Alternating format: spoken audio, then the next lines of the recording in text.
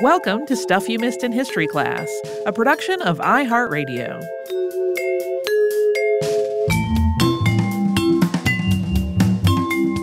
Hello and welcome to the podcast. I'm Holly Fry. And I'm Tracy V. Wilson. This is an episode that's illustrative of how one episode can lead to a completely unrelated episode. Yeah. Or a mostly unrelated episode. Because the subject that we're covering today came up because while I was working on that Zipper episode, and it had some legal happenings in 1913, I came across a mention of Rudolf Diesel and the big event that happened in his life story that same year. And then I couldn't stop thinking about it, so here we are. Although, they do existing in similar lifetimes on the timeline, so that I guess that links them a little. Linwood Bryant, writing for the journal Technology and Culture in 1976, described the difficulty in writing about the invention of the diesel engine this way. Quote, "So the diesel story is well documented in the sense that much has been written about it, but the literature is mostly polemical or promotional, so that there are still many uncertainties about what actually happened." Now, we have enough pieces of the story of Rudolf Diesel's life that remain consistent that we can fairly confidently construct his biography and how he ended up working on what came to be known as diesel engines. But the way his life ended will forever be a mystery, and we're going to talk about all of that today. Heads up, there's going to be quite a bit of discussion of suicide in this episode and a person's mental state and whether or not that might have indicated that they were suicidal. So if that is something that you are not interested in listening to, feel free to skip this one. Rudolf Christian Karl Diesel was born in Paris, France on March 18th, 1858, born at home on 38 Rue Notre-Dame de Nazareth. That address, incidentally, is now the site of a burger restaurant called Le Coltrane. His parents were Theodore Diesel and Elise Strobel Diesel. Theodore was Bavarian by birth and had moved to Paris to pursue work as a bookbinder, although he transitioned to manufacturing leather goods after moving to France.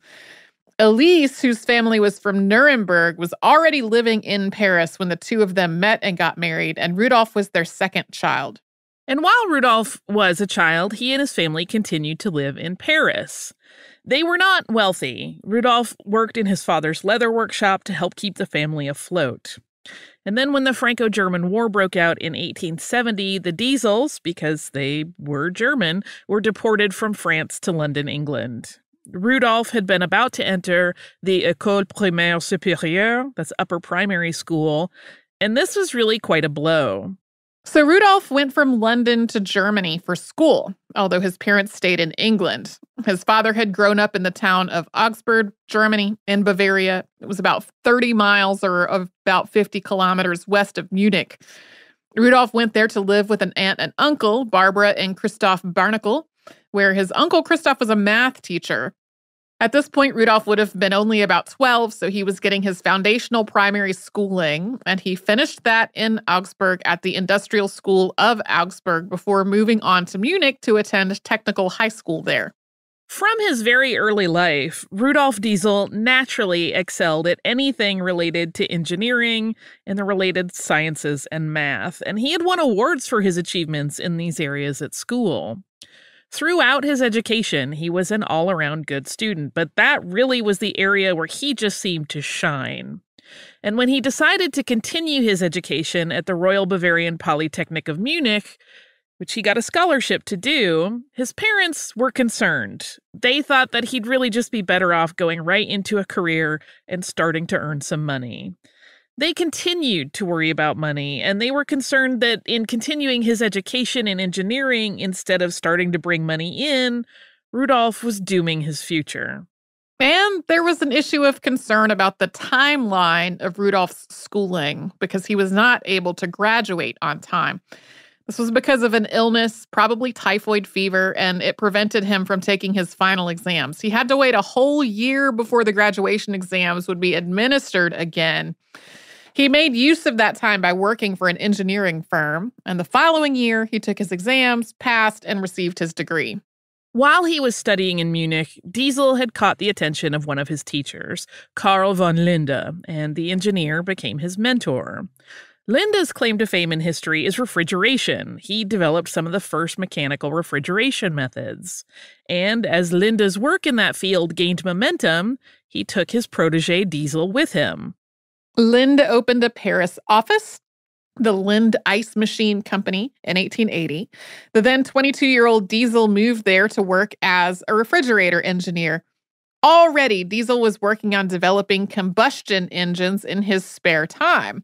He had really been inspired by a lecture on thermodynamics that he had heard while studying in Munich, in which the lecturer had discussed the way heat could be harnessed as energy. This drove his interest in combustion engines. He tried out a number of different ways to generate heat for an engine, even solar power, but it took him a while to figure out a design that would actually work. Yes, some sources credit that lecture to Linde as the lecturer, but not all of them, so just know that if you're looking around for more info on it.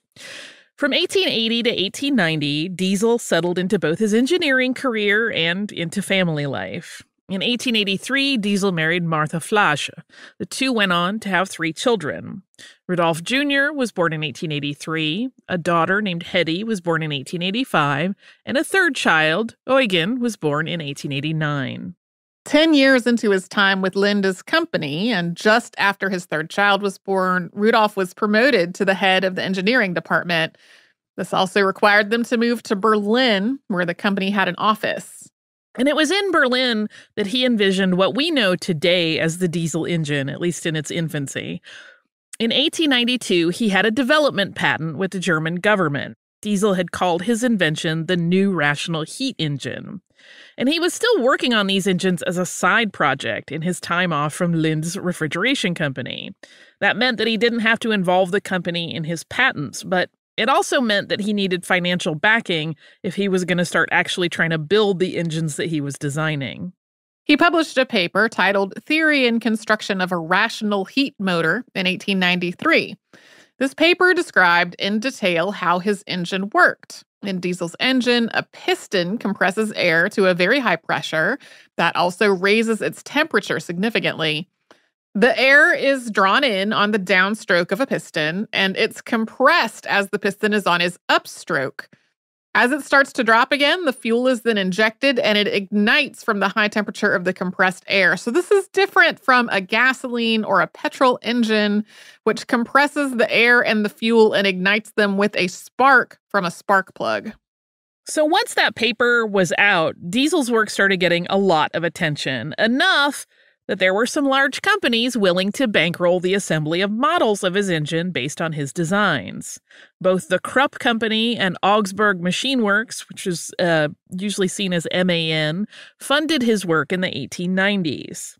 The two companies shared expenses and paid Diesel 30,000 marks a year as a salary, along with all of the expenses needed for experimentation and prototyping, with the agreement that they would have some priority when it came to licensing the patents, and that they would also make money from the patents that were licensed to other companies.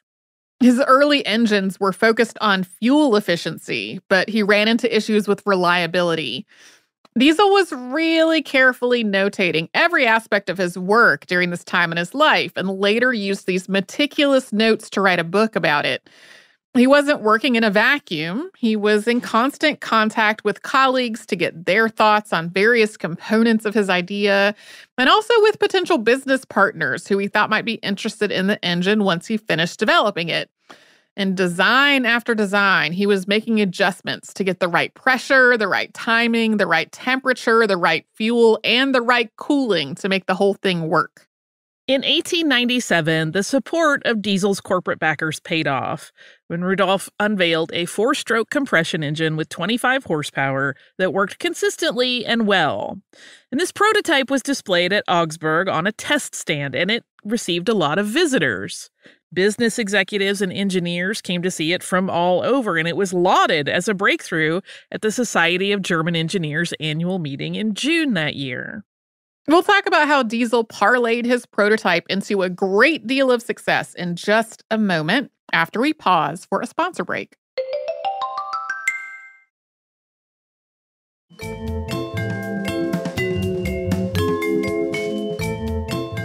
With so many engineers and businessmen so excited about his engine, Rudolf Diesel was in a unique position of being able to partner with almost anyone he wished to license manufacturing rights.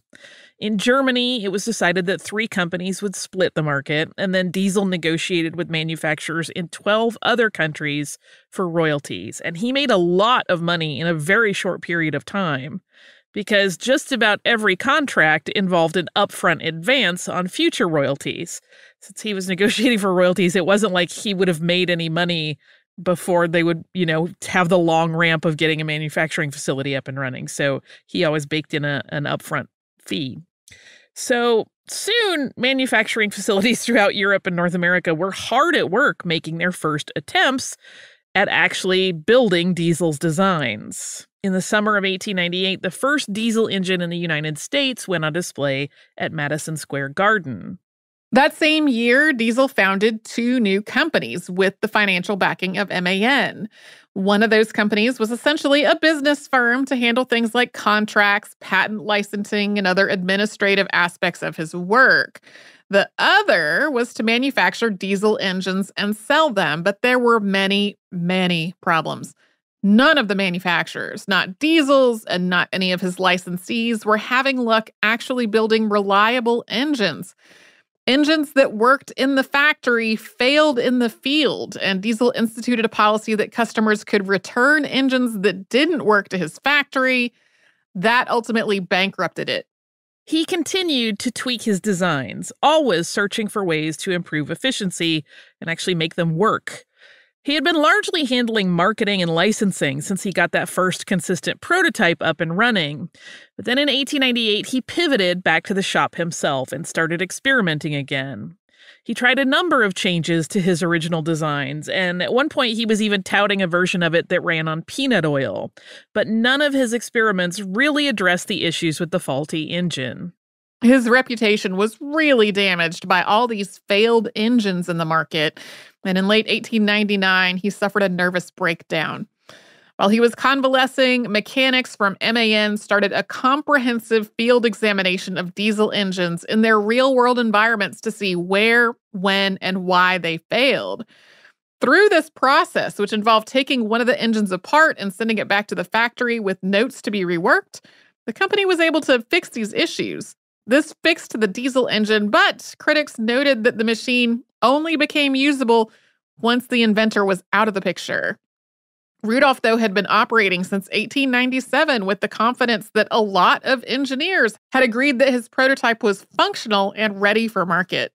Yeah, this is one of those things where a lot of people are like, well, he galloped into this industry way too quickly. And it's like he had so many people visit and be like, yes, this is absolutely, we are ready for this. So there's some shared responsibility in whether or not it was ready.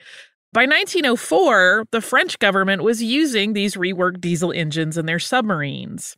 The fuel needed for diesel engines was less expensive than the fuel needed for gasoline engines. This wasn't, and still isn't, a gallon-to-gallon price comparison. Diesel is often more expensive per gallon. You can look it up today and you'll see that's the case. But you need a lot less of it, and its lower fume production means that it's much less flammable than gasoline, and that made it perfect for military applications. In 1912, Diesel got wind of the fact that a man named Adolf Nagel from Dresden, Germany, was working on a book about the diesel engine. This is a pretty good indicator of just how much people recognized that the diesel engine was an important development, even in Rudolf's lifetime. Keep in mind, his engine was less than 20 years old from its first inception at that point.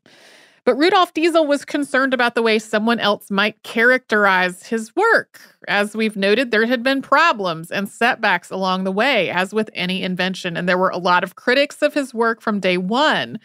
A lot of them believed that while he may have been the idea man, the men working in his shops to actually fix and produce a working engine based on his designs were the real masterminds.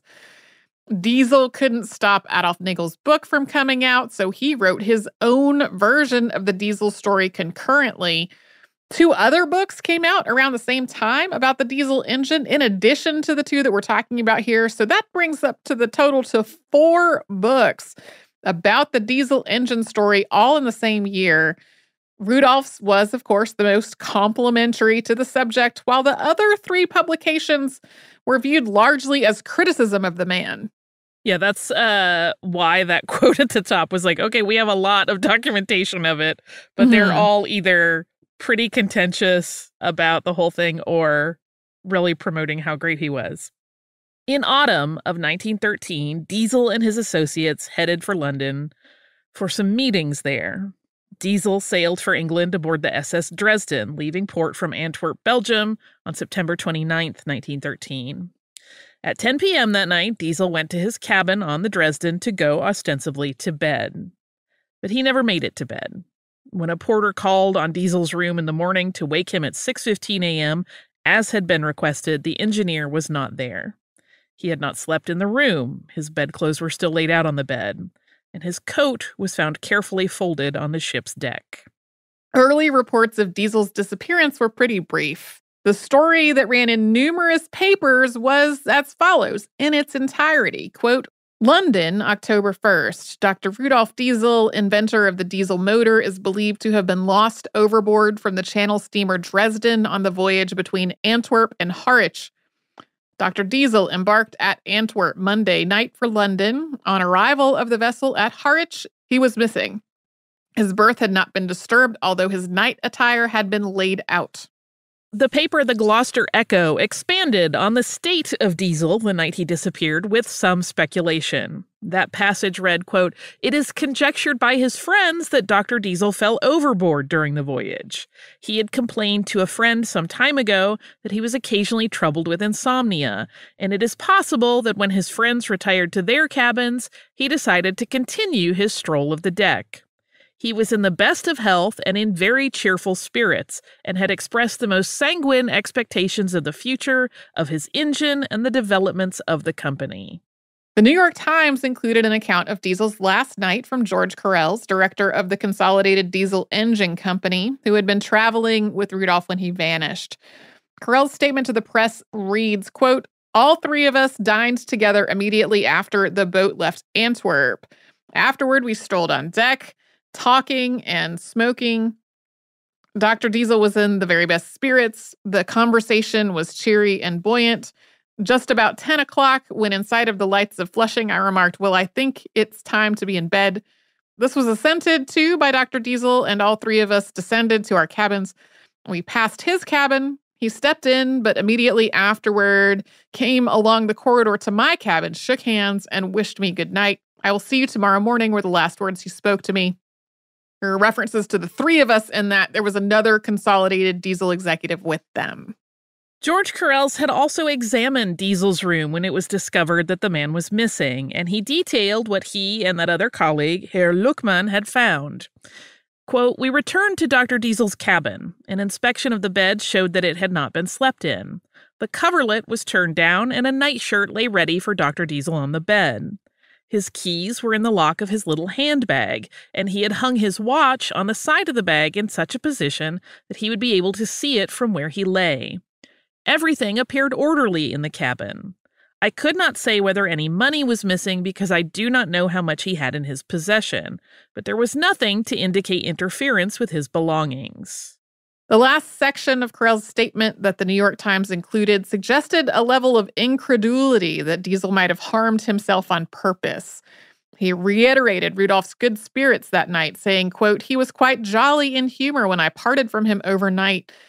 If one has to put aside the thought of accident, I can only say that something must have given way in his brain. He was most abstemious, did not smoke, and as far as I know, did not suffer from giddiness."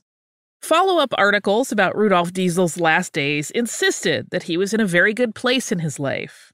The subtitle of an article from October 2nd, also appearing in the New York Times, read, "German inventor was a millionaire and his home was happy, was not working hard." That article mentions the breakdown that he had 13 years earlier when he was overworked, but it also insists that he was past that, and at this point in his life, he had everything that one could want. It reads in part, quote, "The initial difficulties and trials which he suffered, common to the experience of most great inventors, had long ago been surmounted. His patent rights in the diesel engine were sold for huge sums in various countries, and having amassed a fortune, he had, to all intents and purposes, retired from active business. That write-up states that Diesel's fortune was worth an estimated $2.5 million, and that while he attended occasional meetings to the various companies working with his inventions, the rest of his time was quite leisurely. Because the circumstances of his disappearance from the Dresden didn't evidence any sort of issue with the ship's railing, and there had been quiet seas on September 29th, it didn't seem like an accident had happened on deck. But also, no one, it seemed, could fathom any sort of problem that might lead Rudolf Diesel to end his own life. His son-in-law, Baron Schmidt, told the press that the idea of suicide was, quote, entirely unsupported. It's important to keep in mind that all of this is playing out at a time when any kind of mental illness was viewed with a high degree of negativity and a lot of shame, so it's not surprising that everyone close to Diesel insisted that he was in excellent spirits prior to his disappearance. We'll talk about the mystery of what happened to Rudolf Diesel after we hear from some of the sponsors that keep Stuff You Missed in History Class going.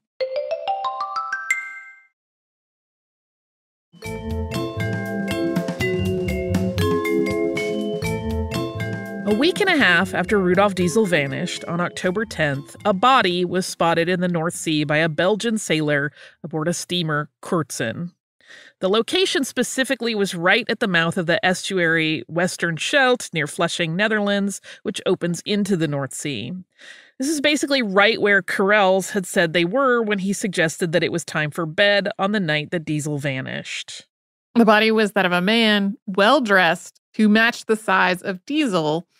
There are some variations in what happened when this body was found. We do know that the body was not recovered, but that some of this person's effects were. There are two different reasons given for why the body was left in the sea. One is that the boat that found him was too small to take him on, and that seems a little odd because it was a steamer. And the other is that the body was just too decomposed for the sailor to be able to bring aboard. That's possible, although that then makes the collection of personal effects from the body seem kind of odd. One newspaper account that came up in research made it sound like one of Diesel's sons had seen the body and believed it to be his father, but had not made any positive identification. That's also a little confusing. It actually seems more likely that in the relaying of the story of the son seeing Rudolph's wallet, eyeglasses case, and pocket knife, which that actually did happen, somebody got confused and thought he had seen more than that. In any case, there was never a positive identification of any body, although that sounds like his son had said that those were his personal items.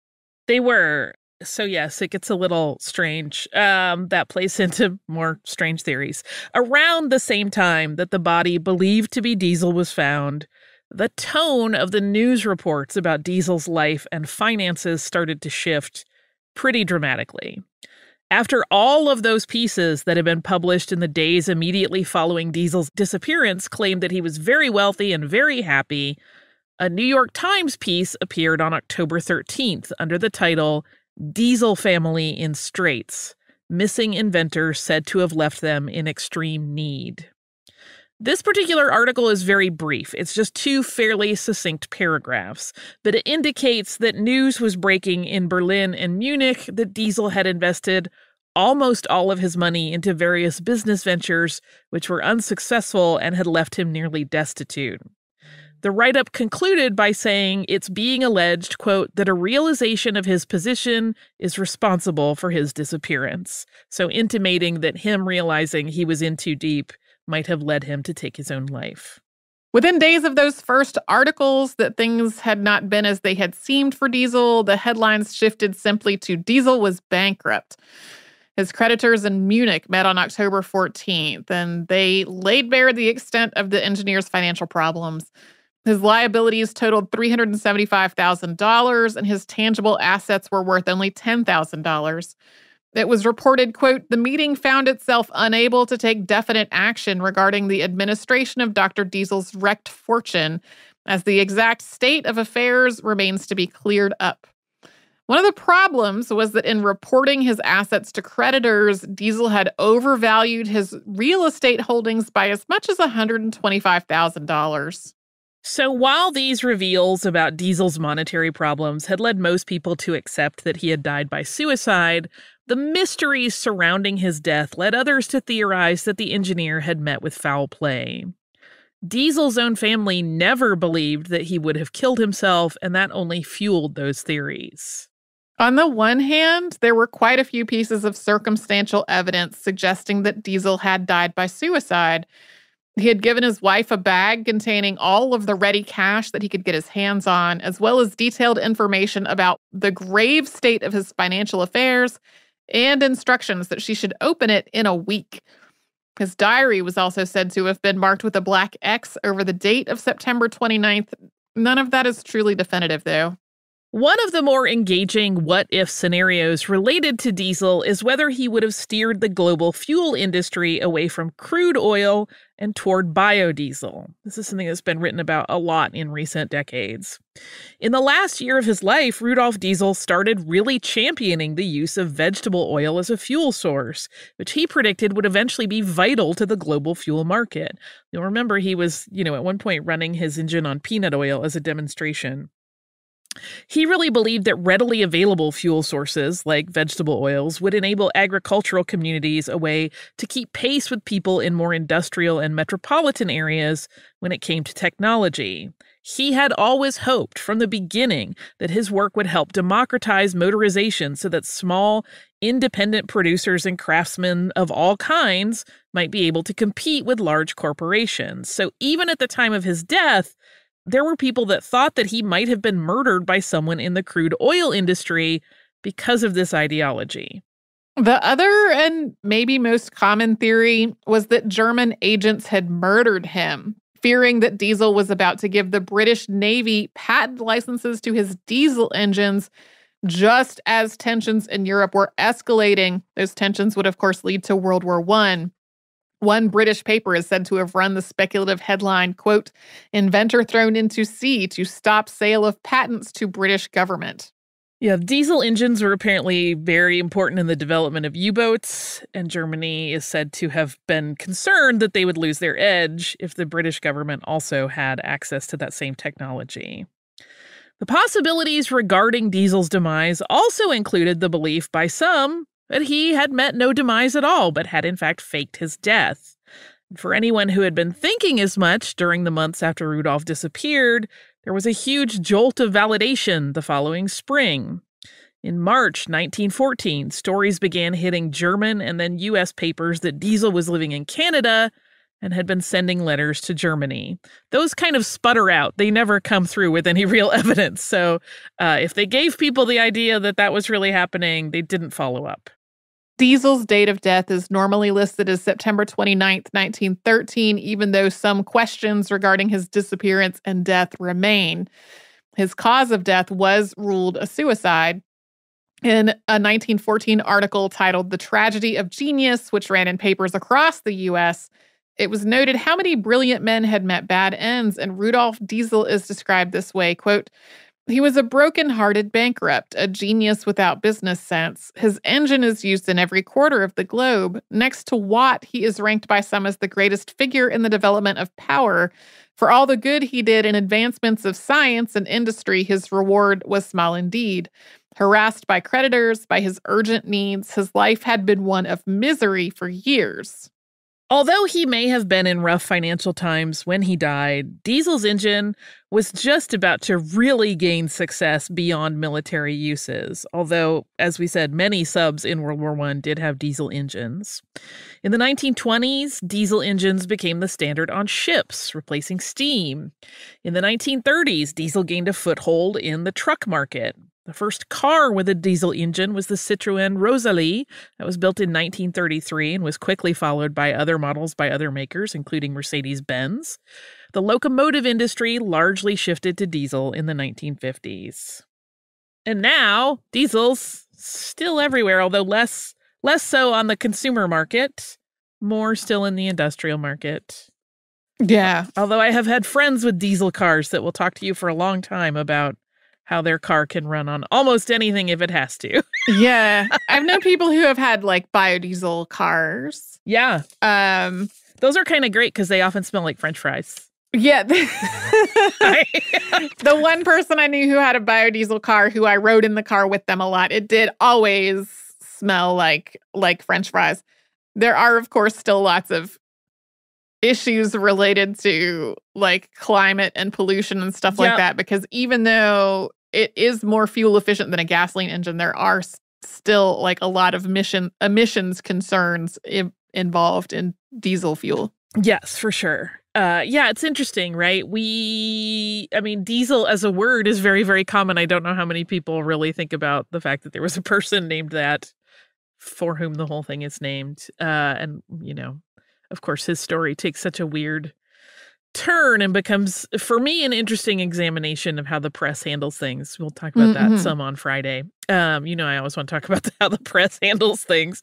But in the meantime, I want to talk about two fun things, because once again, I am dipping in to the pile of physical mail that I have that has been sitting in the office. So both of these are old, for which I apologize, but I wasn't in the office to get them. But I wanted to point out both of these pieces of mail. One is from our listener, Sandy, and it makes me smile so big. She writes, "Hi, ladies. I spent several wonderful months listening to the back catalog at my desk job. Once I was caught up, I didn't know what to do, so I signed up for grad school. Thank you so much for encouraging me to be curious and keep learning. Here I am, 2 years later, graduating virtually for the time being. Thank you for keeping me company for all of this time. Best regards, Sandy." And it is a picture from her graduation, which was in 2020. So it's a couple years back now. But Sandy, congratulations. That is awesome and amazing. She has her master's degree now in related to this because it is sustainability leadership. So was her degree program. So that is kind of perfect for the diesel the diesel discussion. That is amazing. Seriously, congratulations. I don't know you, but I'm very proud of you. The other thing that I wanted to mention is a Christmas thing that we got from our listener, Father Dan, who has written us, I believe, a few times, but he sent us Christmas waffles, which are now, through time and having been stacked at work, kind of Christmas crumbles. I apologize. We didn't get them, but I appreciate the very, very kind shipment. It was very sweet of you to think of us and send those along. So thank you, Father Dan. If you would like to write to us, you got to go with email at this point. We've said before, we're not in a physical office right now. So you could do that at historypodcast@iHeartRadio.com. You can also find us on social media as Missed in History. And you can subscribe to the podcast if for some reason you have not gotten around to that yet. I promise it's super duper easy. You can do that on the iHeartRadio app or wherever it is you listen to your favorite shows. Stuff You Missed in History Class is a production of iHeartRadio. For more podcasts from iHeartRadio, visit the iHeartRadio app, Apple Podcasts, or wherever you listen to your favorite shows.